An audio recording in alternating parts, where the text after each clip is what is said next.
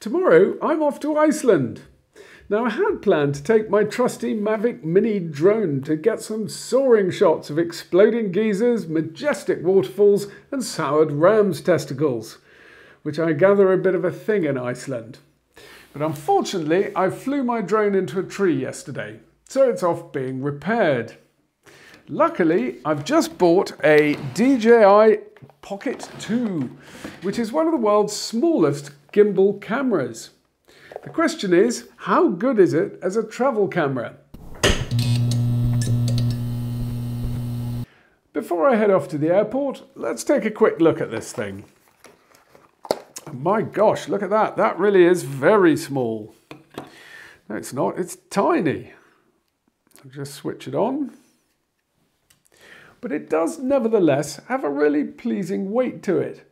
It feels very solidly made.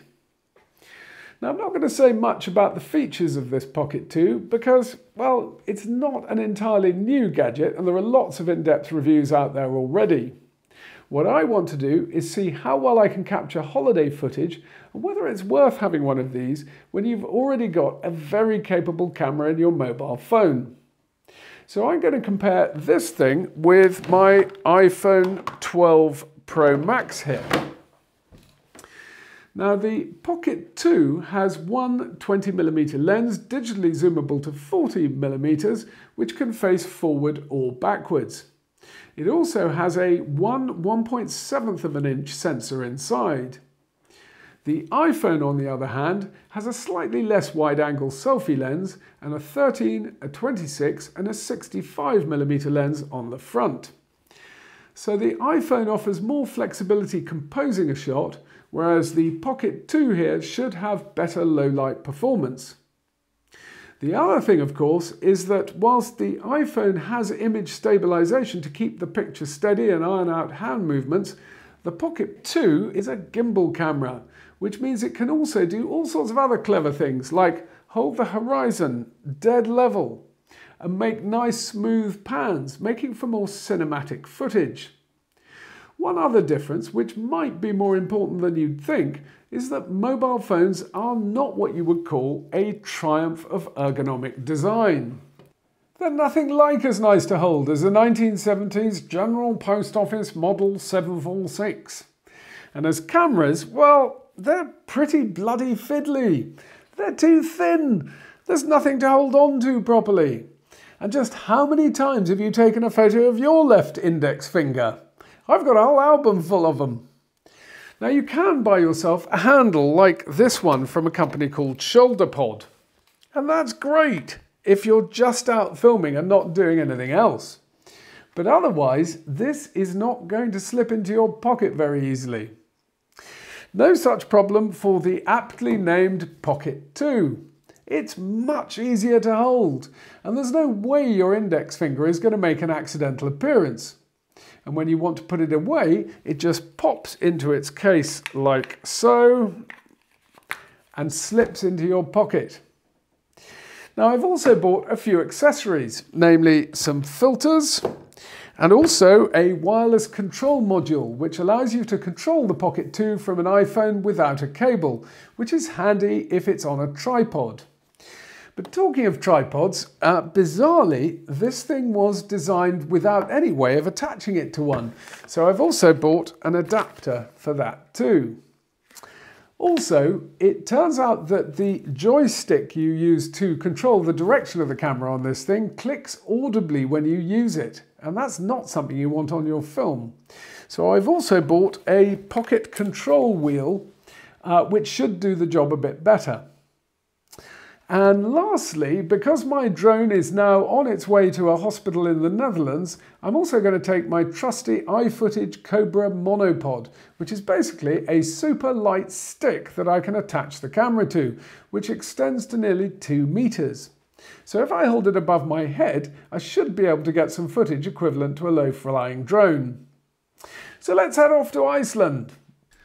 3 hours later, we arrived at Keflavik, where we stepped out of the terminal building and there's nothing, literally nothing to see here. My first thought was, crikey, I wouldn't want to work for the Iceland Tourist Board. Anyway, first stop, Reykjavik. Thankfully, Reykjavik turned out to be a charming city which should definitely be on your bucket list, especially if you've got a thing about gaily coloured corrugated iron. In fact, colour really abounds in this city, but I guess you'd get out a can of bright paint if you live somewhere that only gets 4 hours daylight in the winter. Now, all of the footage so far was filmed on the DJI Pocket 2, and I haven't adjusted the image at all. It's as it came out of the camera.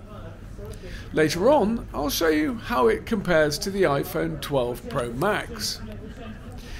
If colourful buildings aren't your thing, there's always the Icelandic Penis Museum, or more niche still, the Museum of Icelandic Punk. And if you've got no plans, then there's always hot sheep tickets, which is an activity I thought you only found in Australia. So that was a nice surprise.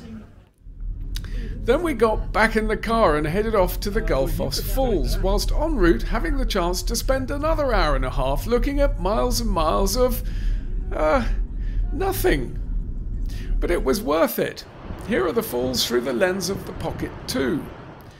And then the iPhone with its slightly longer lens. Next we headed off to see some geysers, filming which turned out to be the geothermal equivalent of playing whack-a-mole. Every time you position yourself next to a geyser, camera at the ready, waiting for it to go off, another one will go off 500 yards up the hill. Same thing happens if you turn away to talk to someone. On the way back, we came across this weird moss-covered landscape. Again, first with the iPhone, then with the shorter lens on the Pocket 2. Then it was on to the Thingvellir National Park to see where the Eurasian and the North American tectonic plates meet. A little further along this crack in the Earth's crust, we came across this beautiful waterfall. The iPhone gave it a slightly unnatural blue cast, whereas I think the Pocket 2 was a little bit truer to life. Then we headed off to the Blue Lagoon hot springs. With the water at between 37 to 40 degrees Celsius, it's essentially the world's largest hot tub.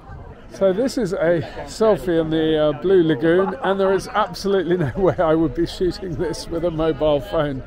In the middle of the pool, there's a face mask bar.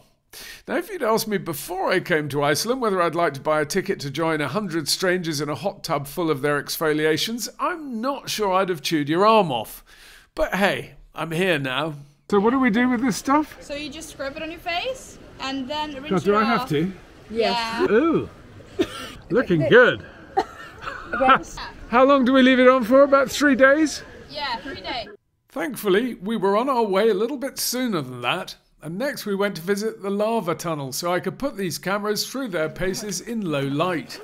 Now, typically small gimbal cameras and iPhones have terribly small sensors inside them, so they're really bad in low light conditions. I'm now heading into the lava cave and we'll find out which one does best.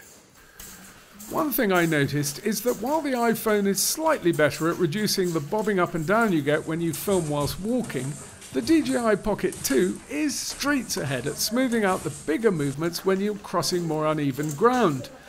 Look, the DJI is almost cinematic here, whilst the iPhone, on the other hand, is all over the shop. As for low light performance, the Pocket 2 was well ahead. Here, holding the two cameras side by side, you can see the DJI is capturing much more detail and it's brighter. We emerged from the cave and set off for the eastern side of the country, which meant driving for another 5 hours through vast expanses of nothingness, although this time at least broken with the odd majestic cliff, the largest lava field in Iceland, and some more beautiful rivers and waterfalls. And then, finally, we arrived at the Foss Hotel to find... nothing. Literally, absolutely nothing at all. Honestly, if anyone ever tells you that they're in the middle of nowhere and they're not here, then they're not. A few miles away, though, there were some things worth seeing. First, some icebergs which had carved from a nearby glacier. Then the famous Diamond Beach, So called because as the icebergs float out to sea, some of the ice gets washed back up on the beach, shimmering like diamonds against the black volcanic sand. For the final test of these two cameras, we took them up a glacier, one with a reasonably difficult name to pronounce, much harder than our guides anyway. Hello, Tenzing.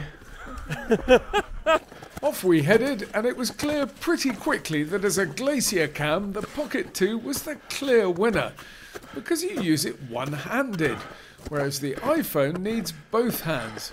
And when you're crossing the ice, you need one of them to break your fall when you slip.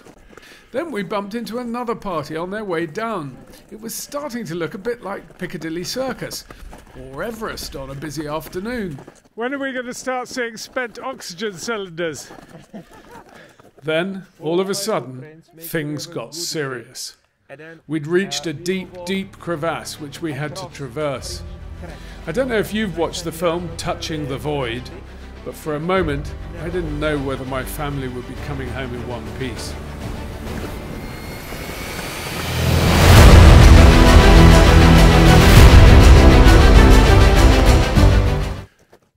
Whew. Thankfully, we made it through and stopped for a quick look at the top of the glacier before heading back down the mountain and off to the airport, though not before some last-minute puffin shopping for family and friends. So is the DJI Pocket 2 here worth buying when you've already got a perfectly serviceable iPhone? And whilst I'm here, is Iceland worth visiting? Well, the performance difference between these two cameras is actually quite small, although the Pocket 2 is better in low light and its image stabilization will make your footage look more cinematic. Surprisingly, I think it's also the more robust of the two cameras. I mean, you'd think this was quite a fragile thing, but actually it's not. I dropped mine a couple of times from quite a height onto reasonably hard surfaces. Steel and granite as it happens, and other than a little ding on the gimbal, it was absolutely fine. Drop your smartphone onto some granite and there's a pretty good chance you're going to crack the screen. But the really big difference between these two cameras is being able to film with one hand. When you're on holiday, a lot of the time you're going to want to film whilst walking, either because you don't want to get left behind or hold everyone else up, or just because some movement in your video makes it more interesting. Walking with both hands outstretched holding an iPhone is not great at the best of times. Doing it on uneven ground is asking for trouble. And of course your whole life is on your mobile phone these days and you really don't want to risk dropping it while you're on holiday. With the Pocket 2 on the other hand, I found myself reaching for it all the time.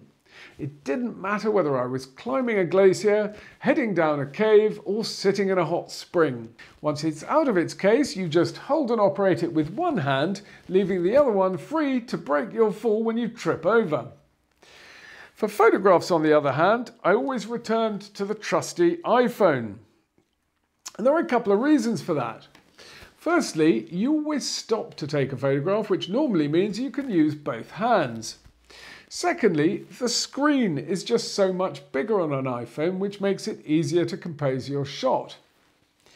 As to the accessories, well, I bought the Wi-Fi module here so that I could use the iPhone as a viewfinder for the Pocket 2.